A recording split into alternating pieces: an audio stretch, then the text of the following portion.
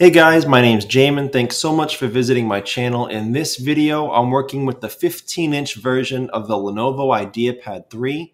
I'm going to show you how to open it up to access your internal battery in case you want to replace it or upgrade it, because it does come in a 35 watt hour and a 45 watt hour version. So first thing guys, power down your computer the correct way. Make sure your computer is off and unplugged from your charger. We're then going to flip your computer over to access your bottom case screws. Now you have these 4 screws along the bottom edge here, these 3 along the middle, and these 3 along the top. Once you get those screws out, you're going to take your small, flat, preferably plastic pry tool. I say plastic because metal tends to scratch your cases much more than plastic ones.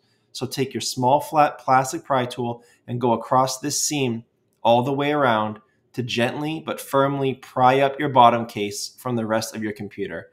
Be careful not to put your pry tool too far in. You could damage things inside the computer. Just keep it on the edge and go nice and slow. If you get stuck in a spot, stop and continue in the other direction.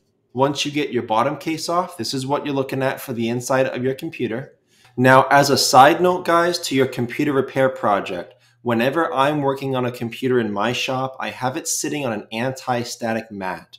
Either a mat or an anti-static bracelet are great ideas to help you limit the chances of damaging anything in your computer when working on them. If you need help with any tools or supplies for your computer repair, there'll be a link above. Also below in the description, it'll be a list of things that I use in my shop. So here's your battery right here on the bottom right corner. If you want to remove it, you have these 3 screws here. You have 2 on the left, 1 on the right, and then the battery plugs into the motherboard right there. Because there's not a lot of slack in this line, I had to remove the battery and then use it to pull out of that port there. Even though I always say to not pull from the wires if you can help it, there's really no other way to pull that out. It's really kind of hard. So I had to pull it out from the wires. The battery model number for the Lenovo brand name battery is right here, L16L2PB3.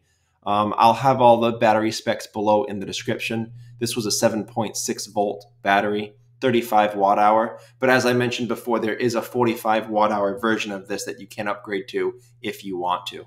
And I'll also have a link above, also below in the description, where you can see all the replacement parts for this computer, all the replacement and upgrade parts, one of which is this battery if you need to find a replacement.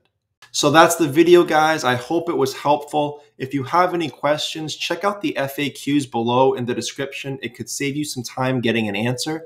If you do need to leave me a question or comment, please do. I do try to get to those a couple times a day at least.